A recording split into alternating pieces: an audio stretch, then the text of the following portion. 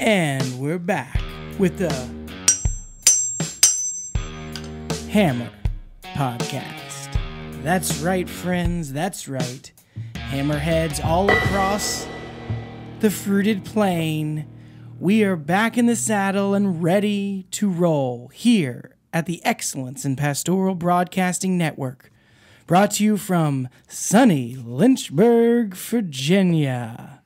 That's right, friends, it's soon to be summer, so I'm sure all of our hammerheads are getting ready to swim in the pools or go out to the lake. So enjoy yourself. But today we wanted to continue/conclude our conversation on taxes. When will taxes end? Well, they're going to end at least in conversation today.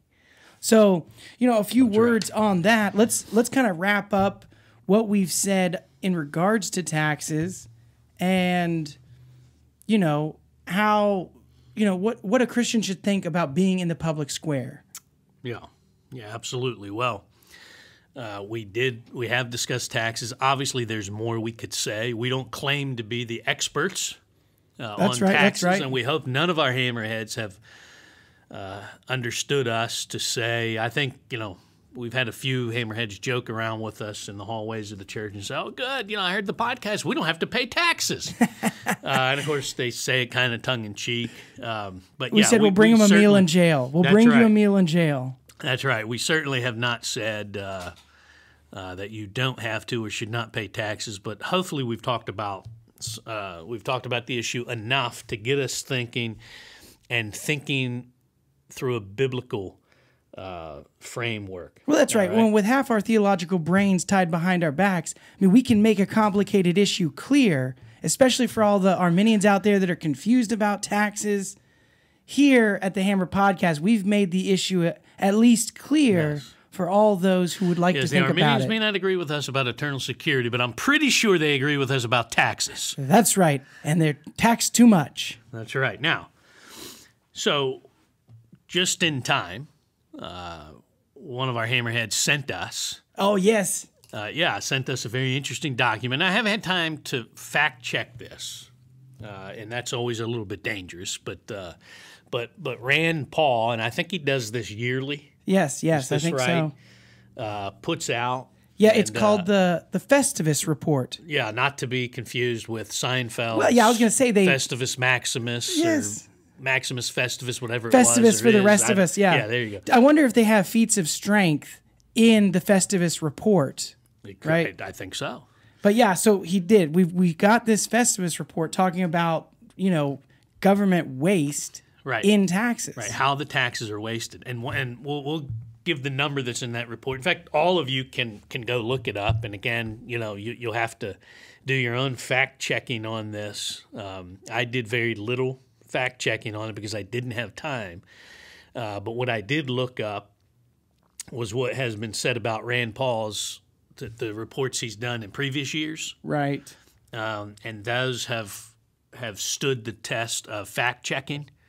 So based on that track record, I feel comfortable giving this number, and then, again, people have to look at it. But one thing we do know is our tax money is absolutely wasted. Yeah, here it is. I found the specific number. And we've been talking about that, so give us this number. And hammerheads, make sure you're holding on, because you might fall over when you hear this number. That's right. If you're up on a ladder doing some work, please, friend, get off the ladder. Sit down. Take a sip of cold ice water or coffee. That's right. All right, that number is $900 billion. That's Whoa. Right, $900 billion. Right. So that would be $100 billion shy of $1 trillion wasted. That's crazy. And now let's remind ourselves, friends, this is from 2023. Yeah. More things have happened, and as of late, our current debt is upwards of the tunes of $34 trillion here in the good old US of A. And so just the interest payment right. on that is probably going to be like $1 trillion. Right, yeah, that's right. For this year. That's exactly right. right. The interest payment.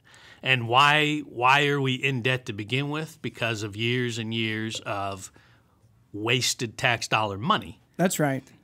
Which, again, the number for this year averaging it out, okay, 900 billion, folks. Billion, that's right. Think about $1 billion. That's tax money wasted. So you might remember that we had said in the last couple of weeks that the issue is not that there's not enough tax money. In other words, if anyone ever hears our government say we have to tax people more because we don't have enough tax money coming in, that is not true. That is not true at all. They have more than enough coming in to take care of our borders and everything else. They have more than enough money coming in. They waste it. Yep.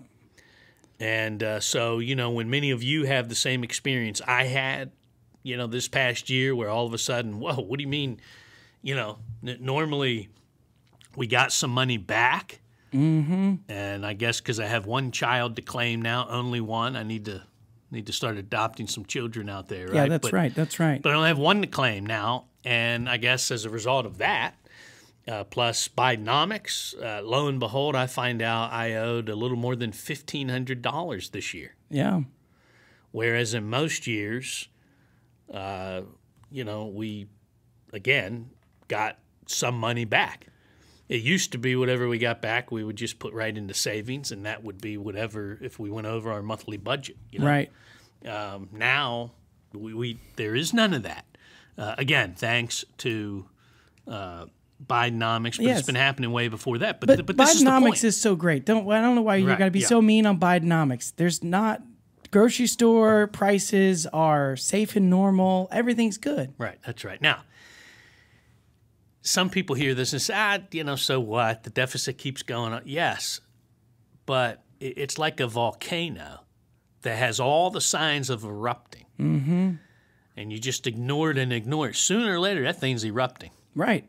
When you've got the BRICS nations, right, in the Southern Hemisphere working to get off the petrodollar because of some of the different movements that have happened, in the past 4 years of the Biden regime, right? I mean, that could shift things for America in a very, dramatic way. Yeah, no, absolutely. If people were to stop trading in the petro U.S. dollar. Yeah, that's right. So, but getting back to our taxes, right? Again, it goes back to what we've said. They're absolutely being wasted, and so that means we should, as believers, we should be aware of this. Number one, again, it's remarkable how many believers are not aware of it.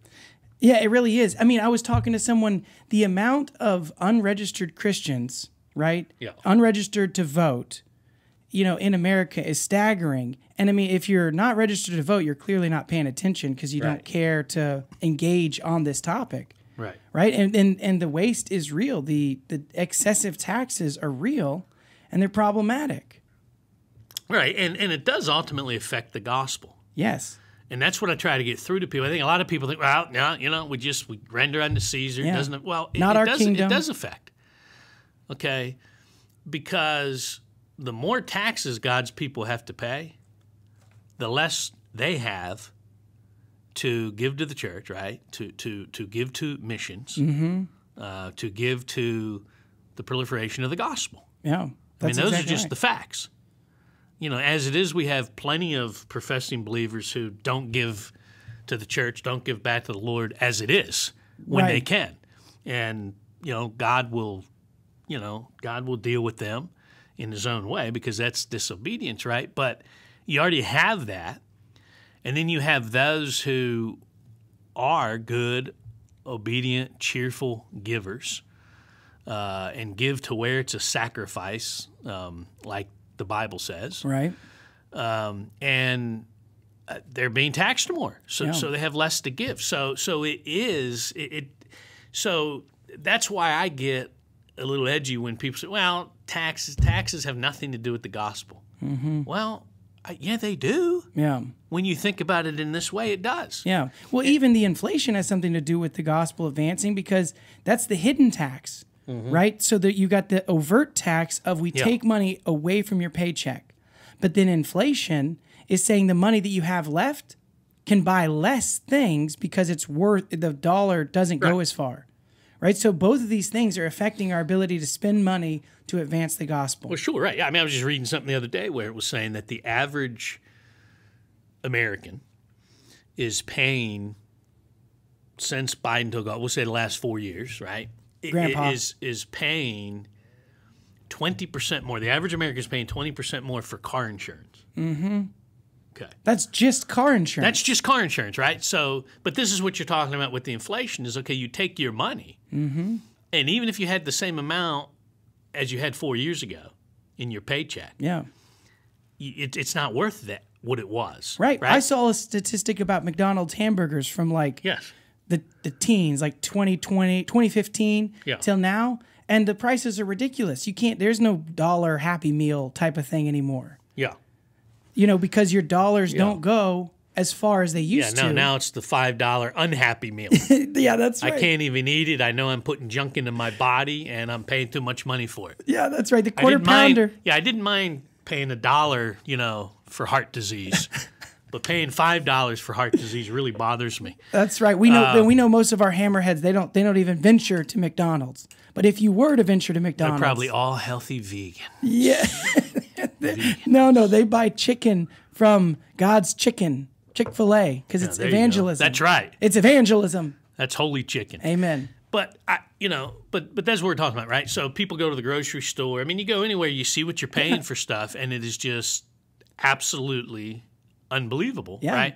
And what I'm saying is, and this is why we're talking about this whole issue, right?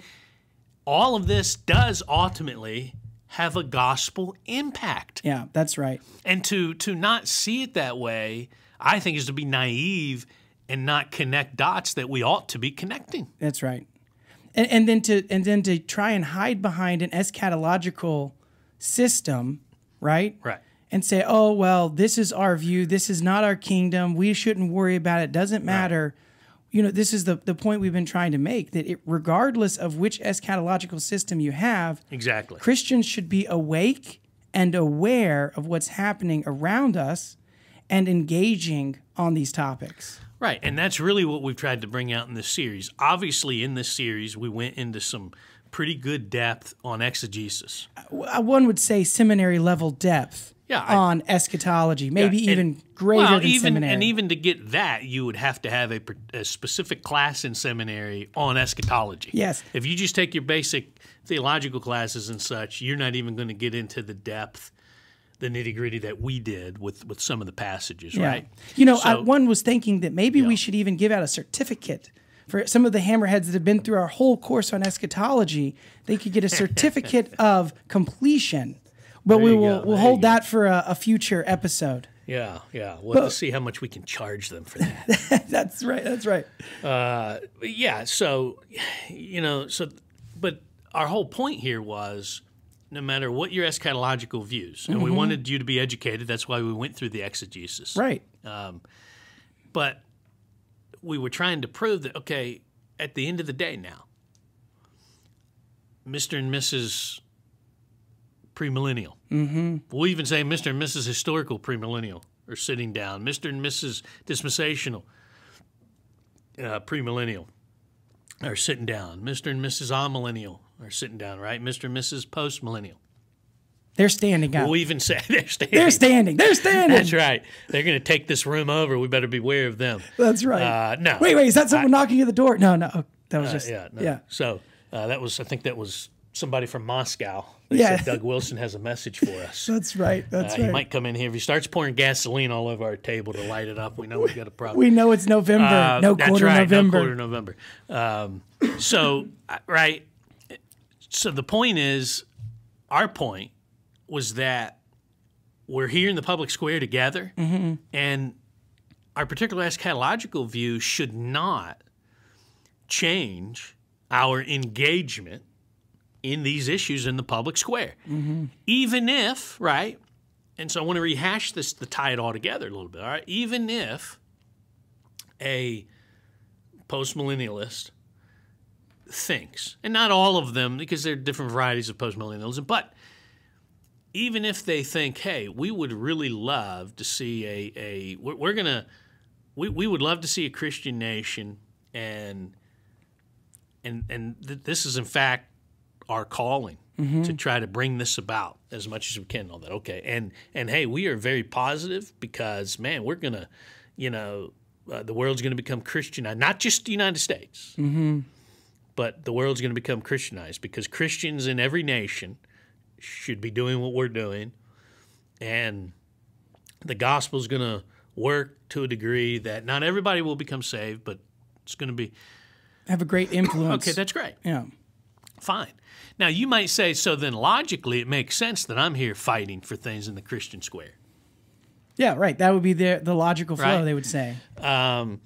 And I get that. But again, this is where we begin because there's some younger folks who really don't know much about the exegesis. That's why we went through the exegesis of eschatology. But they say, that's where I am. I'm one of them. I don't even really know how to defend or think about postmillennialism through Scripture. Now you do because you've listened to these podcasts. Yes, you've been certified by the Hammer podcast. That's right. Eschatological But studies. before you didn't. Yes. But now you've been enlightened. And we didn't even charge you anything. See that? That's right. Now, Spreading good cheer to all the world. That's right. That's what we do. We're just, well, we can't help it. We're just kind gentlemen. Yeah, we're But- cheerful. So, but they're looking and saying, but we like the fact that you're not just sitting back with all this wokeness and all this stuff. You're standing up and you're trying to do something. Yes. And I feel like I should do something. I might not even know exactly what to do or how to do it, but I should do something. Yeah. And you guys are doing it, and I think you're doing it because you're postmillennial, therefore I'm postmillennial, right? Yes, that's it. Yes. That's been the whole point, the whole reason. We're trying to show you, as much as we respect Moscow and Doug Wilson and so forth, they do have some certainly theological issues with dunking the babies and such that we would take issue Baptism with. to But- babies. Oh, yeah. Lord's Okay. Supper to babies. Right. Now, having said that, right, our point is that you don't have to go there to be involved. Because even if you are premillennial, and even if you're dispensational premillennial, but even an amillennialist would agree that the Bible says the world's going to get worse before Christ comes back. Right. So what we're saying is, okay, yeah, the Bible also says God has his elect. But when it comes to that, we agree we should preach the gospel because that's the means. Right. Believing Okay. comes by hearing and hearing by Right. the word of God. So if we know, so I'm just saying let's be consistent, right? So what? We believe, we think the world's going to get worse before Christ comes back. All right. Does that mean we're now here in the public square and we just don't do anything? No. I'm saying we should have the same perspective Right. of the postmillennialist to where we're in the here and now. Now, we might think it's going to result in something different, right? The postmillennialists might think this is going to result in a Christianized nation. And the premillennialists, amillennialists might say, well, no, it's not going to result in a Christianized nation. But in the here and now, in the time God has me, I'm going to do what I can to be the most positive influence and to do everything I can for the gospel to get out because I know I'll stand before the Lord one day and I'm called to be faithful in whatever situation he's put me in. And I know Acts 17, verse 26. I know God's providential. And so I know he put me right here at this specific place, this specific geographical boundary, Yeah. at this specific era Time. Yeah. for That's such right. a time as this. And I'm saying that should be our mindset. So from that standpoint, the postmillennialist and premillennialist should be in the public square having that same mindset. Yeah. Well, and then, to say, oh, Christ is coming back. It's all going to get terrible in the end. So we're just going to sit back and wait. That's what they were doing in Thessalonians. And Paul comes in and says, whoa, whoa, whoa. You've missed the whole point. If you don't work, you don't eat. Yeah. Right. And so there's a level at which, okay, we could say, oh, it's all going to get terrible. So we're just going to sit on our hands and do nothing. So you wouldn't do that with your family. You wouldn't just stop working. Yeah. So your family can't eat. You wouldn't provide a house. Say, oh, well, it's all going to end anyway. So Right. there's no need for me to do any tending to my family. No need for me to raise my children because the end is near. Yeah, that's right. Yeah. And we don't know that they necessarily were thinking like the premillennialists today that the world's only going to get worse. But we do know they absolutely were thinking, well, Christ is going to come back, Right. and therefore, why should I work? Right. Why should I do this or that? Right. Why should I study for this exam I have in 2 weeks? Because Christ is going to come back. Right. And of course, if we lived like that, we would be we would be doing that on everything, right? Yeah. And that was Paul's whole point. And in fact, though we don't know, so I want to be careful to read in the Scripture. Right. Good. Because we just stick with the text. But I can see this happening, and maybe it was happening among some in Thessalonica, where the ones who took this tact, who said, I'm not going to work because, Christ's coming back, where they actually were getting on the ones who were working and suggesting that they actually were godlier. Look at us. We're looking for Christ to come back. In fact, we're not working so we can – the question is – we can eagerly await Right. his Now, return. the question is, were those people 24/7 – on their knees praying with their eyes up? They were the first heaven? monks. They were the first monks. Yeah, right. No, they were probably, a lot of them, sitting back in the original Lazy Boys, brewing their own Martin Lutherish ancient beer and sitting back Grape juice. and Grape claiming that they're waiting for the Lord and they're more godly, right? So all of that to say that we should care, and just out of obedience, we should think through these things, and we should be active in the public sphere, and that in the public square, and in the sphere of political engagement as well. Yeah, for the good of our family, for the good of the gospel, right? Because like we were saying, does censorship have an impact on the spread of the gospel? Right? With the censoring, the Twitter files that came out thanks to, the purchase of what is now called X. Yeah. Do these sham trials in New York and Georgia and other places, does that have an effect on the spread of the gospel?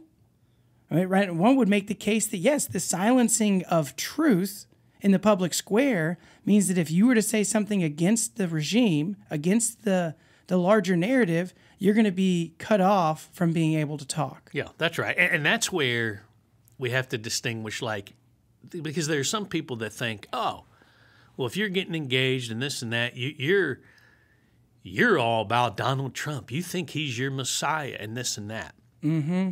Well, that's definitely a criticism. Right, there certainly are some people out there that, act like that. And you have that on both sides. Orange man saves. You have that on both sides, right? Yeah. You always have that, where you have some people that, act think Russell like, Moore is a savior. Yeah, but they think whatever candidate's out there for whatever side they're for is somehow some sort of savior. Look, we're fully aware. At least I am. When I say we, I'm talking about you and me. Yes. Here at the Hammer Podcast. That's right. We are Here fully in aware. the Hammer Podcast studio, we are fully aware that no one is going to save us except the Lord Jesus Christ. And Right. certainly not, Donald Trump. So we're not. And the next series we do, which will kind of piggyback off of this, but we'll take it from here and be more specific and get ourselves into the booth, the voting booth. Now, back when The selection process? Yes, back when I first started voting, there was actual booth. I realize now you can just run down the road and drop a box, drop a ballot and in drop, the box. you can drop about 100 ballots off. No one But, ever did that. Stop. That was never adjudicated in a court of law. Right, Didn't happen. those Zucker boxes didn't really happen. That's a figment of your And imagination. the footage there from Georgia with inside with no one regulating and all the ballots were pulled out, that was an innocent water that leak. was AI generated. Yeah, that was an innocent water leak. Oh yeah, that water leak was Yeah. that they had there was innocent. But Yeah. all this being said, and of course we're having a little humor with it. Yes. For those that don't know, that was sarcasm, friends. Yeah, and if you don't like any kind of humor, then this is not ever going to be the podcast for you. You can check out the Bill Gothard "I'm Right and Everyone's Wrong" podcast. This is the Hammerhead That's podcast. right. We're light hearts. Here we believe in grace. That's right. Amen. Amen. God's grace. Yeah. So look, we know that he, and so we're not. At least I'm certainly not. I'm not championing him. Yeah, as right? a savior. Right. We're talking about so when we talk about what you just mentioned, what's going on in the court system, and how they're trying to railroad him. So we're not out here saying all this like to support him specifically. We're talking about something much larger than one person. We're talking about that if you can do this to one person, You can do it to the next person. Yeah, they come for him. And you can do it to the next person. That's right. I'll give you an example. So I was in Maryland this past weekend. Did they tax you to drive in and drive out? Do you get taxed just being there? Well, you know, I went to a car show, and it was a couple-day car show, and we do this annually with the family, and my dad has a couple hot rods, and, you know, we just have a good time. But, you know, I can tell you this, what I had to pay to park one of the cars there was unbelievable, but that's beside the point. So, Bidenomics, but yeah, there were plenty of taxes to go around there. Yeah, but so we're there, and a news report came out, and I was like, yeah, I'm so happy to be back in Maryland, you know, my home state. And I don't remember all the particulars, but basically a parent, and when I go away, I try to kind of disconnect a little bit, which means I don't really want to hear too much news because, you know. So you're not looking at the stack from Citizens Kane? No. So I tried to disconnect, and I tried to read through Ezra and Nehemiah to kind of get my mind working for coming up here on the fall, and you'll be hearing more about that, but a lot of parallels there, I think, that we can make in their time and our time. But anyway, so I heard Maryland just passed a law or something where parents, so you send your child to public school, you cannot opt out of the LGBTQ plus sense training or whatever they do for the kids. Oh, you're not allowed. You can't opt out. You cannot now opt out. Wow. So it used to be sex education, right? Now they have the LGBTQ. I don't know exactly what they're calling it. But basically, education. Yeah, sex education for... You can't. The High Court of Maryland, right, ruled you cannot. I don't know which court. It might not have been Maryland Supreme Court. But it was, you cannot opt out. Now, I would hope and assume that's going to go up, maybe even to the Supreme Court, and that will be shot down. But the idea that now you're telling parents that you cannot opt your child out of this. That is unbelievable. But how did it get to that? Yeah. And it may get to that in whatever state you, the believer, lives in. But I'll tell you this. I want to know that I've done what I can in a civil, biblical way to combat that. Right. And if at the end of the day God allows that to happen, fine. But I want to know that I did something and not just sit back and say, well, you know, okay, Sarah, if God was going to allow it. Again, I don't take that tack, I hope not, right, in my evangelism. Right. I certainly don't say, you know, I'm not going to eat. I mean, I'll die when God wants me to die. I'm just not going to eat. Yeah. A week later, yeah, you know, I'm not going to go to work because, you know, the Brinks truck will just break down in front of my house and a couple of bags will fall out. God will provide, right? So we don't live our lives like that in any other area, I hope. There are some people that, lazy bums that do that. But anyway, so that's, I mean, but that's just another example, you know? So we should be, again, engaged, and it's not about one person. Well, for us it is, right? Jesus Christ. Yes. But the point is not about one political, right? This is much larger than Donald Trump or the Republican Party or the MAGA or the Ultra MAGA or whatever other Christian nationalist. Yeah, they've got. I mean, you've got all kinds of stuff now, and 100 different definitions for Christian nationalism, right? But anyway, don't scare our listeners. That word is scary. That's right. Apparently, it is for some. To David French. Yeah, to David French. You know, this reminds me, as we talk about some of these things, this episode has been brought to you by the truth. You can't play hide and seek with it. Nice. Yeah, so anyway, but that's been the whole point, is just trying to get to here, think through these things. Everyone ultimately has to make, their own decision and let God guide them. We just want to help them think through this and try to use the Bible properly, or at least not improperly. Yeah, at least not improperly. As they think through this, right? Well, and I think one of the other things that's interesting is that some of the people that are resisting any kind of public square cultural engagement, right? Yes. They have what I like to call a martyr complex. And so they've convinced themselves that if they are being persecuted by the government and the culture, that somehow they have like a higher spiritual status, right? Because they're in this persecuted martyr, martyrism deal. And so they don't want to say, hey, hold on.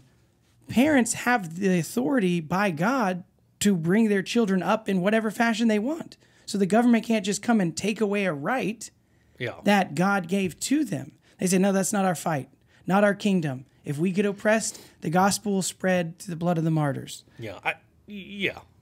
I'm going to say that I would agree with you that there are people out there with that mindset. I'm certainly not, and I'm not saying you are, but I want to clarify for listeners. Yeah. Please do. That everyone, that all the believers that might be considered apolitical, we're not saying they all think like that. Yes, amen. I would agree. But I think a lot of them do. Yeah. We've certainly talked to some that do. And hopefully anyone who did have that would listen to what we've been saying, hopefully, will think about it and at least consider what we're saying. Again, everybody's going to have to do what they think is right, before the Lord on this, because you'll answer for the Lord how you acted. Mm-hmm. I'll answer for how I acted, right? So we've got that concept of the priesthood of all believers. We're not telling you what to do, how to do it. So we each have to figure that out. But to your point, I think that's wrong-headed. And tell us why, and I know you would agree with that. So what problems would you have with that mindset? Yeah, well, I think so, to a believer that's like new to Christianity, they just started reading their Bible, they're hearing stuff talk about how the early church, they were persecuted, they were martyred, the gospel advanced through their martyrdom. I can see how it would be attractive to say, yes, see, God always advances his truth, even when his people are being persecuted. Right. Because he does. Right? Like God in the end doesn't lose, he always wins. But to convince yourself that persecution is better than the free ability to proclaim and preach God's word, I think is misguided, because you look at what we've said, since the birth of the United States, how many missionaries, how many Bibles have been translated, right? How many churches have been planted and people have been saved because of the ability here to have the freedom to speak truth, right? We have the freedom to speak our ideas, right? Our ideas, because they're God's, happen to be truth. Yeah. But it's the freedom of speech, the freedom of religion, right? So once you start tamping down on that, you look at Soviet, during the Cold War behind the Iron Curtain. Right. The spread of the gospel was advancing there in some ways, but it was going slow and it was stifled and it was very segregated. But then when the Iron Curtain came down and freedom was allowed to have more space, shall we say, not free reign, but at least more space, churches in the Eastern Bloc started to go and grow everywhere. It seems misguided that we would have this martyr complex and think that the only way the gospel can advance is through persecution. Yes, the gospel will advance through persecution, but that doesn't mean that we need to cut off our nose to spite our face. Yeah. Right? And we live in a country where for the time being, and it might be a short time because, depending on how things break, we are in a fourth turning. Okay? And so there's a lot of forces arrayed against Western civilization.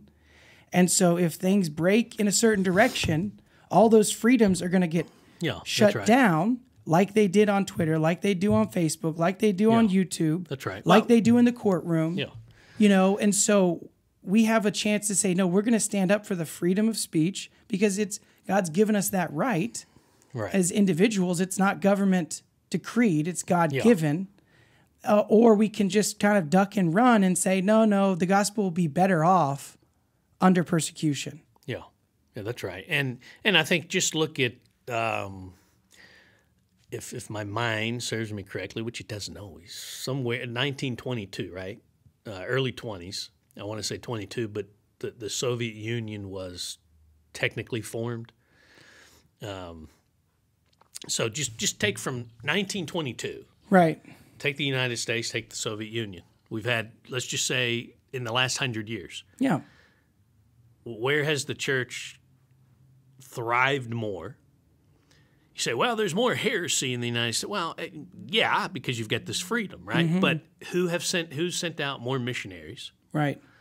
What society's better for it, right? So there's an example. Yeah, right. So the point is that oppression, we shouldn't be seeking it. Right. Now, it will come anyway. If my reading of Scripture is correctly, again, I'm not postmillennialist, I think it's going to come anyway. We're seeing it happen in our nation right now, right? Right. So, so we don't, because if in fact oppression and persecution is like a catalyst then that should be part of our strategy, right? Right. We should be doing what we can to be persecuted and everything because that'll, get the gospel out more. So, now does God's word, can God do what he did in the book of Acts? Of course. Right. But there again is where we have to remember that in our situation, living in a republic, mm-hmm. we can't go back and look at Paul and any of the apostles and make a straight line, right? And say, well, we've seen everything they're doing, so then we're doing so then therefore we should do this. They didn't live in a republic, mm-hmm. right? So therefore there are going to be some nuances that are a little bit different. Yeah, it's not apples to apples when you make the comparison. Right, but as we've said before, Paul absolutely, when he needed to, hey, I'm a Roman citizen. I just want you to know that before you beat me. Yeah. Because according to the written law, you're not supposed to do that, right? So, and we've talked about all that. So, well, I think, okay, let's go back to the Reformation for a second. Yeah. Our hammerheads might be those that love the Reformation. But prior to Martin Luther, yes, and doing the 95 Thesis, Rome was on a crusade to silence any opposition, right? They had a stranglehold on the narrative. Right. And so so there was no freedom to say anything other than what they wanted it to be. And they were making money hand over fist. And then all of a sudden, out of that darkness birthed the light of the Reformation. And there became all across Europe this desire and appetite for free thought and free thinking when it came to what does the Bible say? What is the world? Who is God? Right. How does all this work? And so you saw churches thrive and people, countless people getting saved because of that freedom. Right. But it took a few men saying, hey, enough's enough. The censorship of truth is not good. We want to have freedom of speech. And so they stood up for that. Yeah. Yeah, no, it's a good point. And I think just to kind of bring us to a close here, I think we can take everything we've talked about, for instance, and just kind of go back and put ourselves in Nazi Germany. Mm-hmm. Let's just plant ourselves in Germany, we'll say, in 1925. Yes, yes. Let's say all of our hammerheads are listening. Let's just say all of us are, I'll just pick a number 30. We're 30 years old in 1925. Okay? Now, if you know your years, you realize Hitler has not come to power yet, but he's about to, right? So we're seeing things in our culture, and so are you? What tact are you going to take? Are you going to do something? Mm-hmm. Or are you just going to sit back and do nothing? Right. Now, I think most of our hammerheads are listening, saying, "Well, I want to do something. I don't want to not do nothing." Now, of course, they didn't have a republic. Right. Right. So we have to remember that nuance. But I think most of our hammerheads, I want to do something. Well, there are a lot of people that did nothing. I'm talking about professing believers. Yeah, right.